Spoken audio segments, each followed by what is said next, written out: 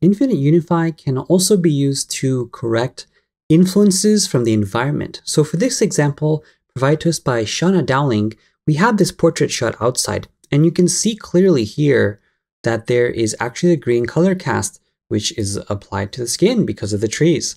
Well, this is a really good example on how to quickly fix that with Infinite Unify. Before I go into anything, make sure you visit infinite-tools.com, which is linked in the description as well, to see how these settings and tools can each be understood and used so that you're not confused in case you miss something, because there's a lot of functionality here and other examples and videos on how I fix some other things as well. So check that out. Okay, so one thing that I do want to do first, before hitting create, let's come down here to our settings. I'm going to change my blend mode to hue. And the reason why I want to change it to H instead of say like C for color is because the hue blend mode makes sure that if you like the saturation of the skin as it is, but you just want to shift the color from green to red, it makes it super easy to do, and you don't have to worry about that. Next, I'm going to click on this mask option, which is basically a black mask, and it's going to allow you to paint manually. Then I'm going to hit create, and then automatically it kind of determines what the skin samples are right here, which is nice. And then that's it. Then I'm going to click on my mask here. I'm going to click on my brush. Then I'm going to use a 10% flow and 0% hardness and 100% opacity. And just like that, I am just going to be brushing in these skin tones. And suddenly I actually don't have a color cast anymore. I think that's pretty cool.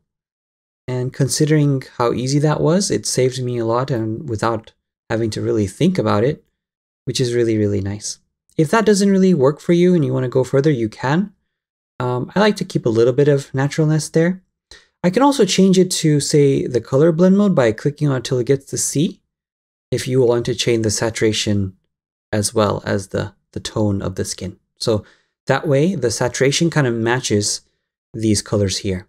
And that's pretty much it. It shouldn't make too much of a difference in terms of whether you go for hue or saturation at this point in the process, because you're just generally evening out different color tones. And then you can go across the image if you want to and kind of paint that in.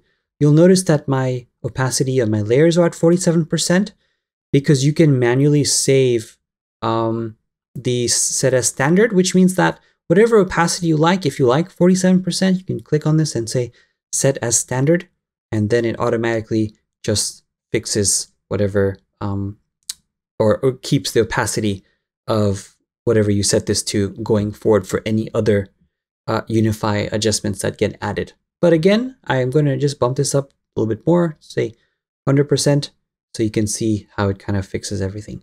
Let me just go back down to hue. I think it did a better job here. It didn't oversaturate some of these areas in the hair. So that's pretty much it. I just hit create, made sure that these settings were on, hue and mask. I brought the opacity to 100, and I just kind of brushed it in, and it just fixed the color cast just like that. And then I went across, say, other parts like of the shoulder, maybe if I wanted to, and maybe some of the neck if I wanted to. But that's it really. And then it kind of just fixed itself. Anyways, I hope you enjoyed this tutorial. Again, check out the website if you want to see other tutorials. And if you forgot all those links, just look at the description of this video, which has all the content that you're looking for.